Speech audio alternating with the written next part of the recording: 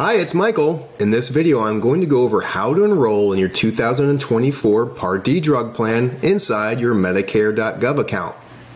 There are two scenarios that our clients can experience. The first scenario is that your current 2023 plan will be the recommended plan for next year. Or the second scenario is that Medicare is recommending another plan for you for 2024.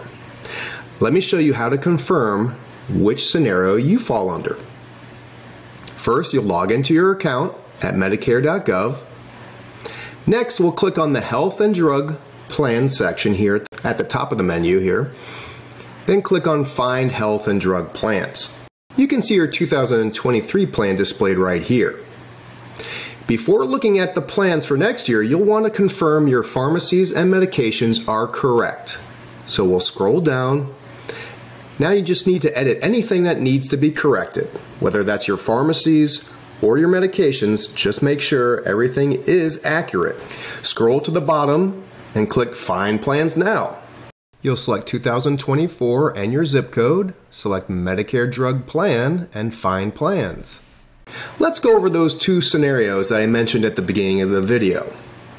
If your current plan is the recommended plan for next year, your results should look like this example. You'll see that the first two results will show up as the same plan. At the top it says Your Next Plan.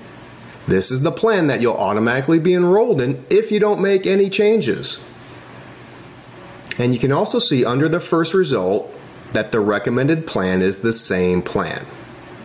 You can also see that there isn't an enroll button in this scenario. So what that shows you is that your recommended plan is the same as your next plan. However, if your current plan is not the recommended plan for next year, you will have another plan listed under your next plan, just like this example.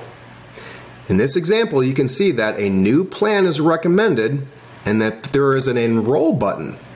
So we would want to change to this new recommended plan. You simply click the enroll button here, click Join Plan, and follow the enrollment instructions. You'll simply confirm the pre-populated information that's listed and fill out some basic details to sign up for the new plan.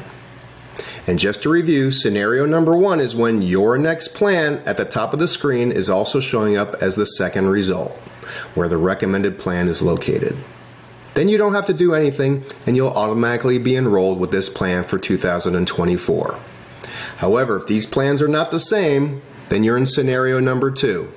This is where Medicare is recommending the plan under Your Next Plan as your 2024 plan. And you have to click on the enroll button and go through the easy enrollment process. I hope you found this video helpful. Please reach out to us if you have any questions or need assistance with this process. The deadline to change your plan, if you need to, is December 7th. Bye for now.